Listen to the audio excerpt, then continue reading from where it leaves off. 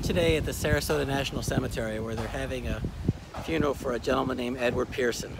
Mr. Pearson's name appeared in an obituary a few days ago, and on the bottom of the obituary it said that he was going to be buried here today and that he had no friends or immediate family.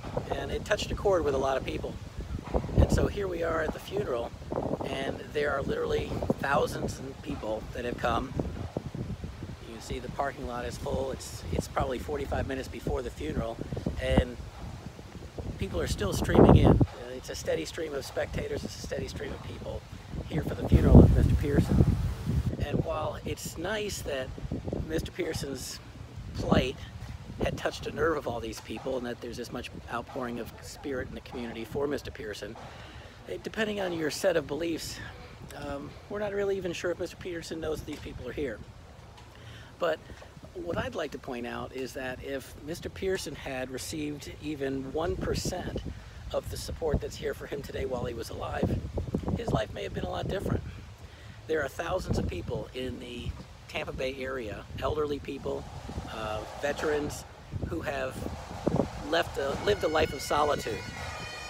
So my point is, don't wait until it's too late. Don't wait until the Mr. Pearsons of the world are being laid to rest.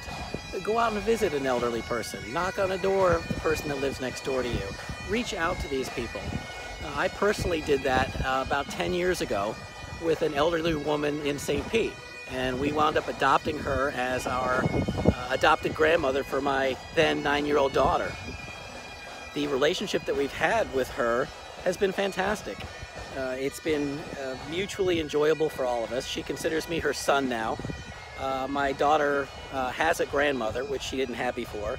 And the bottom line is, it's enriched all of our lives. The woman was a recluse, never left her house, was extremely depressed and sad, had nobody in her life, and now she's gotten out of that shell.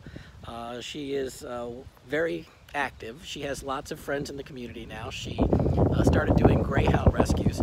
And the point is that sometimes that's all it takes, is for people to just know that they're not alone. So let's take the outpouring of support that we have here today for Mr. Pearson, and let's see if we can expand on that. Go visit an elderly person, stop by a nursing home, go down and knock on the door of the neighbor and ask him if there's anything that you can possibly do for them. Because you never know if it's going to enrich your lives more than it enrich theirs. So give it a shot. I'm James McLinnis, candidate for Sheriff of Pinellas County. Thank you for listening.